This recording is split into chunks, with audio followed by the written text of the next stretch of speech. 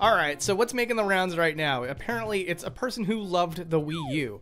I know, of all things, just loving a Nintendo console apparently has gotten everybody bent out of shape. But the reason for this is apparently that the person is over-glorifying the Wii U era, and a lot of people are trying to push back on that. So what I've been seeing on my timeline is a whole bunch of people basically saying like, oh, we're rewriting history now, and all this other stuff. So I want to look at the original post, see what that person said exactly, and just weigh in with my own 2 cents. I just want to make it clear, though, that whenever I do a topic like this, I generally kind of err on the side of just let people have their own opinions. Like, it's always so weird to me how people get so authoritarian and bent out of shape if someone likes something or doesn't like something. I think that we can all like what we like and dislike what we dislike and just be respectful to one another whenever that isn't the case. All right, well, anyways, I have talked long enough. Let's see what this post is all about. So it's actually like a response to a meme about how great the Wii U was, but this person in particular got a lot of wrath. So it just says here, this thread really shows who owned a Wii U and who didn't. The Wii U was a golden era for Nintendo fans, which I don't know if I would say it was a golden era. That might be a little bit of a stretch. Like, again, didn't hate the Wii U, but I would say it's one of the weakest console generations for Nintendo. Probably. But again, that isn't to say that there isn't things to like about the Wii U. He goes on to say, it felt like every 6 months you had a first-party exclusive. It was very good. I actually feel like this is more true about the Nintendo Switch more than anything. I feel like the Nintendo Switch's generation has just been non-stop bangers every single year. Like, yeah, some years are better than others, and yeah, maybe I could say that certain entries in certain series had better entries in previous generations, but just the fact that Nintendo's been feeding us content like every 3 to 6 months has been phenomenal, and I do appreciate the effort there. Mario Kart 8, which, you know what? Like, I'm gonna keep my opinions low on this one, but I didn't like Mario Kart 8. I get that it's content rich, but I don't like the theming of it. I don't like the music and stuff like that. The graphics are amazing though. Donkey Kong Tropical Freeze, yeah, that is a very good one right there. Bayonetta 2, I never played the Bayonetta games. I don't like hack and slash. Splatoon 1, I think Splatoon's okay. I do think that there's a lot more you could do with that franchise, but I get that the primary focus tends to be the online play, which I never really got into. So I guess it's technically just not for me because I would like an even better single player campaign. I think that it's okay, it's serviceable, but it could be a lot better. The HD Zeldas, yes, 100%. Like, that is the reason to boot up your Wii U these days, is that you can play Twilight Princess HD, which is phenomenal. I would say that that is easily the best way to play Twilight Princess, a game that was already great to begin with. And then, you know, Wind Waker HD, it's got a lot of quality of life improvements that it's really hard to ignore. I don't love that they just drastically changed the visual aesthetic of it. I think that was a very weird choice. If nothing else, they should have had a choice between cell shaded and the bloom effect. But I guess, like, if I had to choose between one or the other, those quality of life improvements make it way too good to pick the GameCube version over it. Pikmin 3, heck yeah. All right, I'm starting to see the sense that you're making here. Pikmin 3 was amazing. It's not my favorite one in the franchise, but every single Pikmin game has been great. So, like, even if there is a best and the worst, it's still, more Pikmin is just a blessing. And we need a Pikmin 5 very soon. Xenoblade Chronicles X, I think is what it's called. And I never played that one.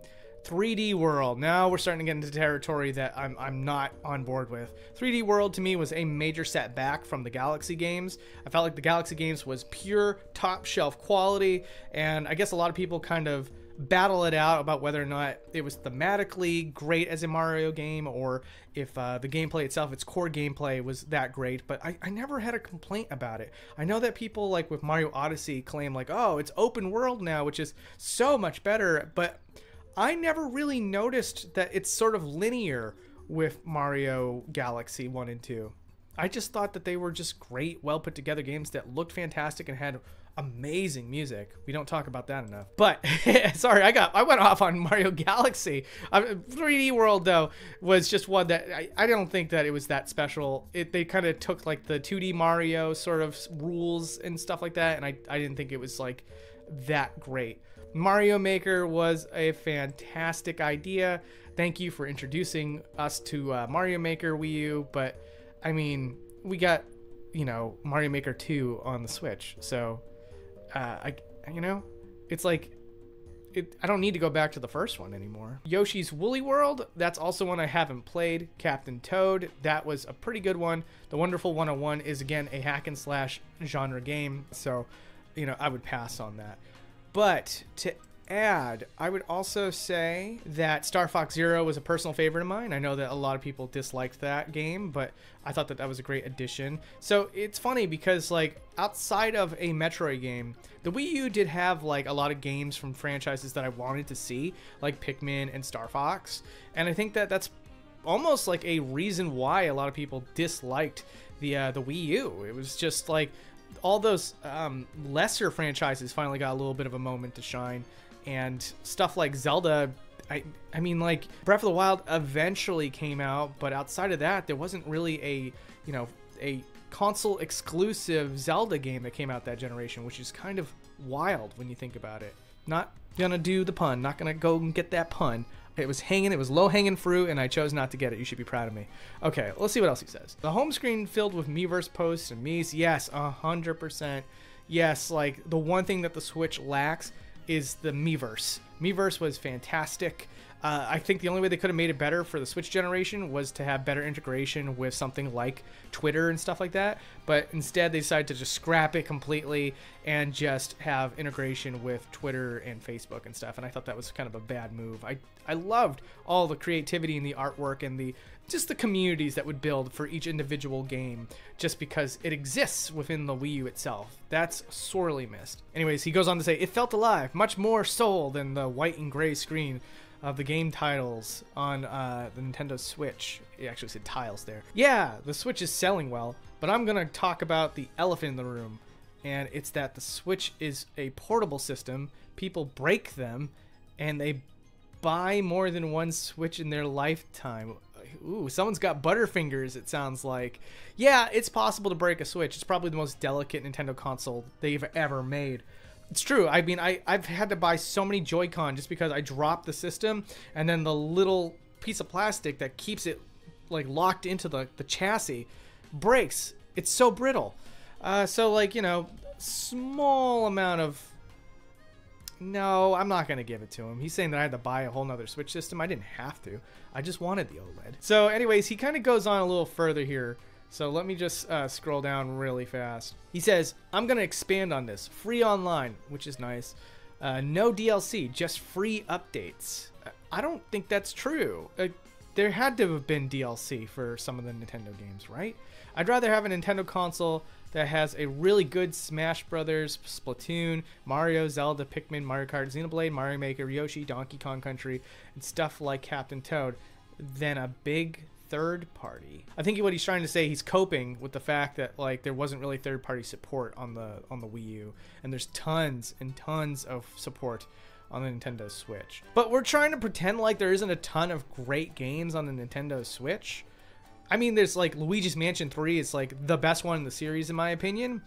There's also, you know, Breath of the Wild, Tears of the Kingdom. Say what you will about those ones, but they're mega popular and they certainly have left their cultural impact. So, like, I gotta give big kudos for that. And also Mario RPG Remake. Oh my god. Pikmin 4. I mean, you talked about Pikmin 3, but I mean, Pikmin 4 is pretty high up there too, right? I guess, like, the only thing that is missing from the Switch generation is Star Fox for me. And for some other folks, I guess F-Zero, but at least there was that F-Zero 99 game that came out, right?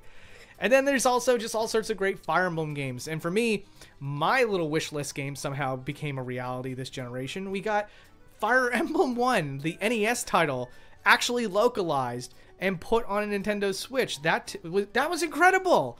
I wish they would do stuff like that more often. Like, I want to see some more Nintendo Japanese exclusive games brought over to the West. That would be so freaking cool. Mother 3, yeah, Nintendo, are you listening? Because that would be great. All right, but anyways, yeah, I don't know if I agree with this entirely. I think that maybe he's being... his opinion is his opinion, but there's bits and pieces of this that kind of scream hyperbolic to me. Like, I feel like he wants to prove a point that the Wii U was actually a good console, actually. And if he had just kind of stuck with that, maybe it wouldn't have gotten as much attention. I mean, I could get behind that. There are some really cool inventive titles that you just don't see on the Switch that got its start on the Wii U.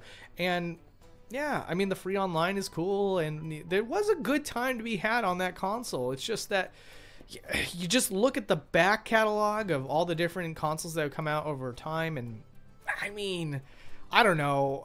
I still think like GameCube, Wii, and Super Nintendo like are really, really good. And actually the GameCube kind of is a bit of a weak link, but at least it got inventive that generation. And it's kind of sad. I feel like the GameCube should have had all the just the crowd pleasers, and then like the Wii and then onward should have done the more inventive titles like Super Mario Sunshine or even Luigi's Mansion, if I'm honest with you. I feel like there would have been a better home for it at that point, now that the graphical fidelity starts to kind of slow down with the future console generations. But anyways, I am going way off topic here. Point is that Wii U is fine. I think that it was cool. I think that some of the complaints that people had about it, I didn't agree with. Like, some of the stuff that wasn't mentioned there was some people really hated how the controller looked like a Fisher-Price toy. But to me, no. I thought that it was, you know, it had a good form factor to it, and some of the stuff that you got to do on that console was awesome. The fact that it could be a TV remote was a huge lifesaver for me back in the day. I wish that the Switch could still do that. Sadly, it doesn't. But yeah, so yeah, I'm a little bit torn on this one. Again, he's welcome to have his opinion. You're not going to get any bashing from me. But as far as just civil disagreements go, I think that the Wii U was good. It was fine. It was pretty cool. But it just it didn't have some of the mega heavy hitters that I felt like it needed. Its Mario game was not the best, in my opinion. Breath of the Wild came out way too late, to the point where it ended up being a launch day console title for the Switch, and there was no Metroid, you know? So the eShop was amazing. I loved that. I love all the different games that came out on it. And again, the Miiverse is like the thing that sadly younger kids are just never going to experience, and that breaks my heart. But yeah, I think that's all I have to say about the Wii U today. I wasn't expecting to have to talk about that, but this was pretty fun. All right, thank you so much for watching. Appreciate it.